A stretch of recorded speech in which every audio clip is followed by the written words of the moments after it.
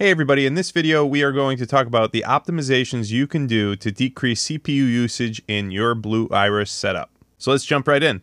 So let's go up to the top to the gear icon for global settings, and then let's go over to cameras.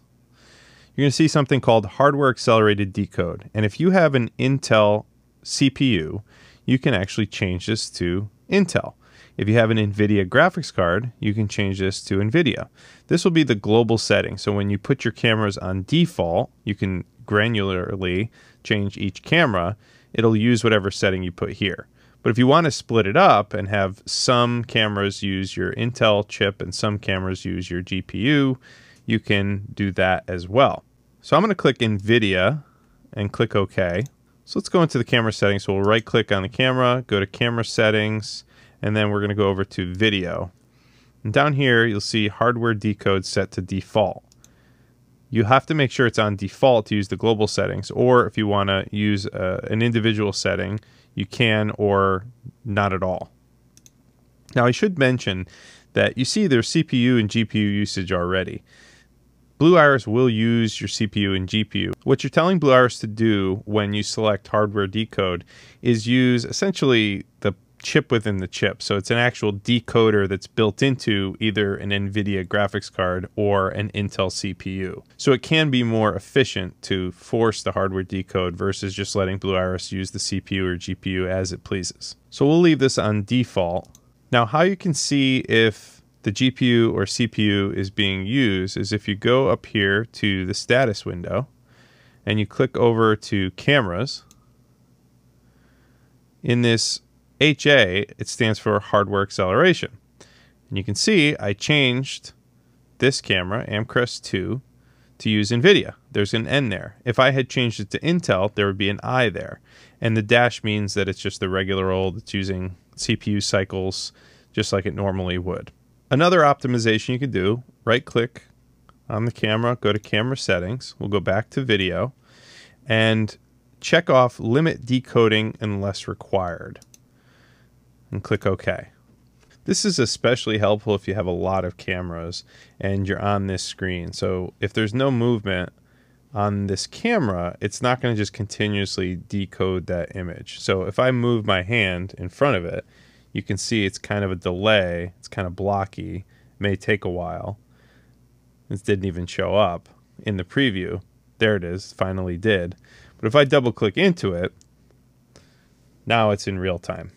Or near real time, like every other camera, because now it's decoding.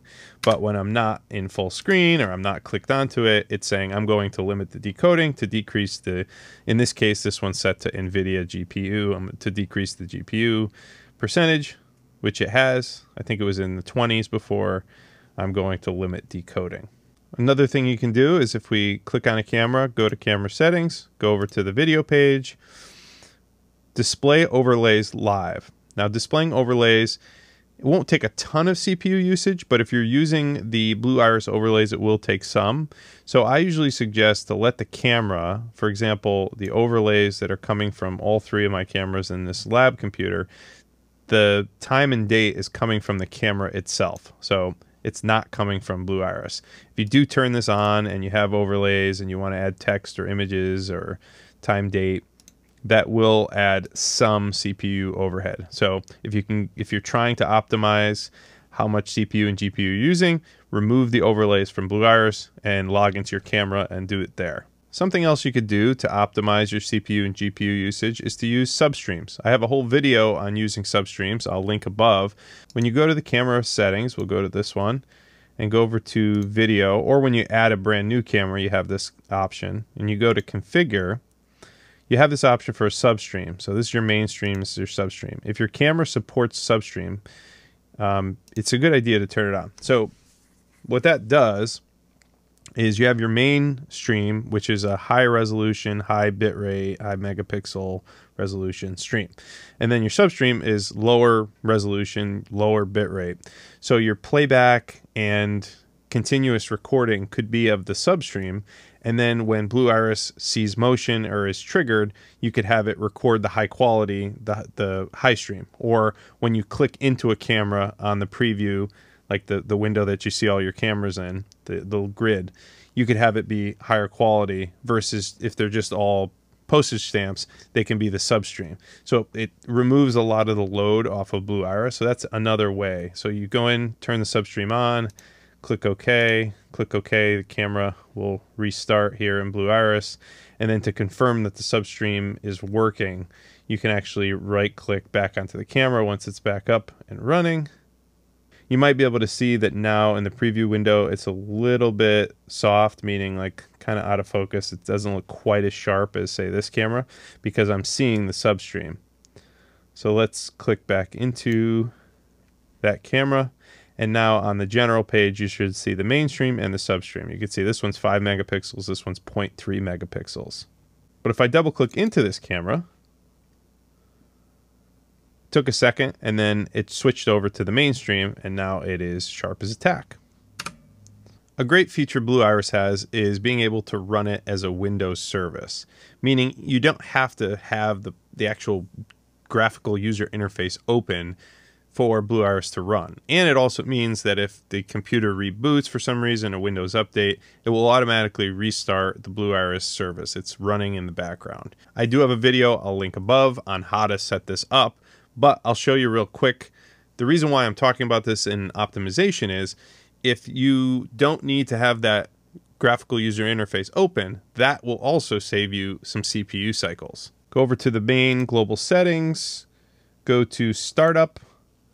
This is where you want to check run as a Windows service, no UI, run again for console. And you will need a local administrator account to log into when you turn this on, so this will work. When we started, the CPU was higher than this, the GPU was higher than this. I'm actually going to turn on substreams on this camera as well because I don't have it on, even though we did the limit decode. So let's go over to video, configure, we'll turn on substreams. Let's see how low we can get the CPU and GPU usage. Click OK. We're going to do limit decode on this one. Click OK. So now we're down to 0% on the CPU and 4% on the GPU. And keep in mind, this GPU that's in this machine is a very low-end GPU. And this camera does not have substreams. This is the WiseCam. I do have another video on that, converting a WiseCamera V3 to be able to send RTSP. So these cameras I have here are Amcrest cameras, and they're 5 megapixel cameras. But the newer cameras go up even farther, 8 megapixels, 16 megapixels. And sometimes the PC that we're trying to run them on just can't handle that. So what is default as a bitrate or resolution or frame rate is just too much for the Blue Iris PC. So one of the things you could do is log into the camera and lower some of those settings, and that will help alleviate some of the stress on the CPU. So if we right click on this camera here, go to camera settings, over to video, here's the IP address of the camera. So if I click that, it should open up a web browser, and here's the login page for the camera. We can log into the camera. In this particular camera, we'll go over to setup and video.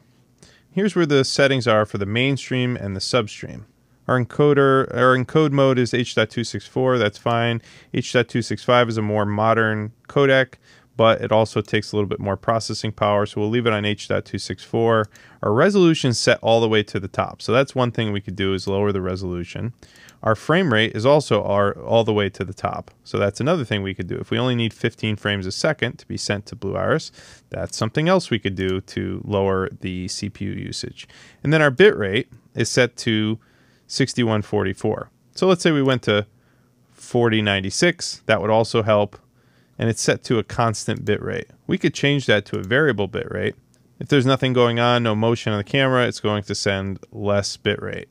You can get very granular with the settings inside your own camera, and each camera is a little bit different, but if you go to the IP address, log in, and go to the video settings, you can make some adjustments, and that will have probably the biggest impact on your CPU and GPU usage. I could have 20 cameras running at 1 megapixel at a low bit rate, but only 2 or 3 running at a very high megapixel resolution, frame rate, bit rate. It could take even more CPU and GPU than the 20 cameras. So it is a function of what you're sending to Blue Iris from the camera, as well as all the settings that we're talking about. Now you may be using some of Blue Iris's artificial intelligence capabilities that have come out in the last couple of years, and that can also affect the CPU usage. So let's just right click on one of the cameras, go to camera settings, and we'll go over to trigger, and then we'll click on artificial intelligence. If we were to turn on artificial intelligence, you have some options here. So you have a confidence level, number of real-time images that get sent, and how quickly the AI is going to analyze those images. The number of images and how quickly are the main drivers of CPU utilization. So if you were to set this to 20 and set this to a lower number of 100, this would make your CPU usage go much higher when there's trigger events. Reason being is every time there's an event, it's going to fire off 20 frames to the artificial intelligence, and each frame is going to be analyzed for 100 milliseconds. That is going to return to Blue Iris with a confidence score. Blue Iris is going to say, okay, this is a person or whatever it is, truck, bus, boat, and either send you a notification or whatever you have set up for alerts. Granted, the more images and the faster it's happening, the better accuracy you'll get. So it's a balance. But if you're noticing that your CPU and GPU is pegged, you might come in here and lower it back to the default of 2 and 750. I'll do a dedicated video on Blue Iris's artificial intelligence capability. Just know for now that if you are having your CPU pegged and you need to try to decrease and you've done all the other steps that I've talked about, that you can play around a little bit with the amount of images that are sent and how quickly they're processed. If you found that helpful, give us a thumbs up and subscribe to the channel if you want more content on Blue Iris and cameras and surveillance in general. If you have questions, leave them in the comments below. And we do have an affiliate link to purchase Blue Iris if you haven't yet. If you want to purchase the license, it is in the description. With that, we'll see you in the next video. Take care.